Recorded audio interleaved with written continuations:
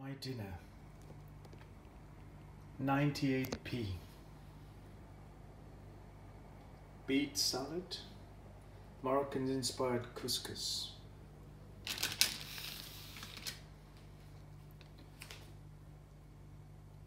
The earth that provided the food.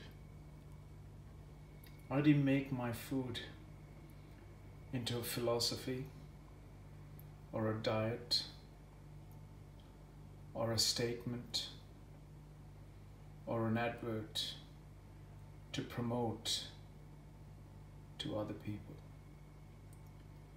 I wish to share this video so that all of us can be sensitive to our food that we eat, to see how alert the food is, how alive this food is. I don't know, you can read all about every one of these ingredients in my salad and in the grape and in the couscous and in the chickpea and the raisins and cranberries that are in the couscous and many other ingredients that are there. One could put it under a microscope, litmus test, dip it in different ways and come up with all kinds of data and analysis and graphs and information. The real information is in your stomach. That's what you call the gut feeling. The stomach that's breaking down. Your digestive canal that process the food from the time it touches your lips right the way to its alimentary canal. The food is processed, digested, ingested, and ejected. What we have to realize is that the food that we eat must become part of us. And for that to happen, we should make a food simple enough in its genetic code. And it should be simple enough to integrate without investing too much of your energy of any kind.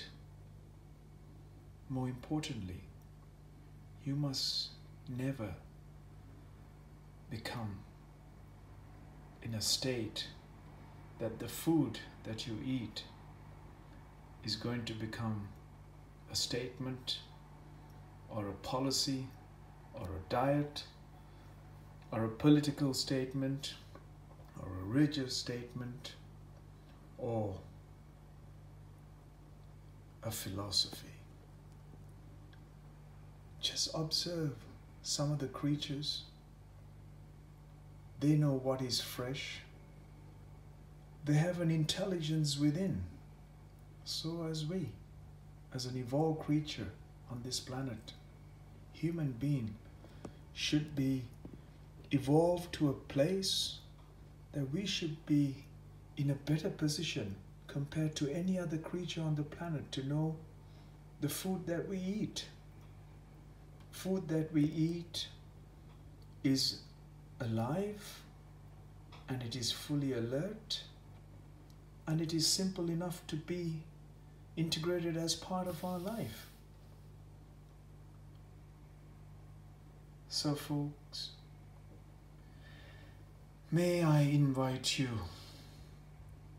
I don't get paid for any of this and I'm not intended to get paid for any of this.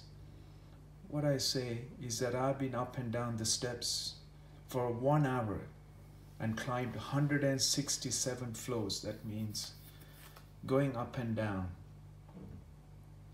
on a 6-level building to do 167 floors in 1 hour. I burn enough.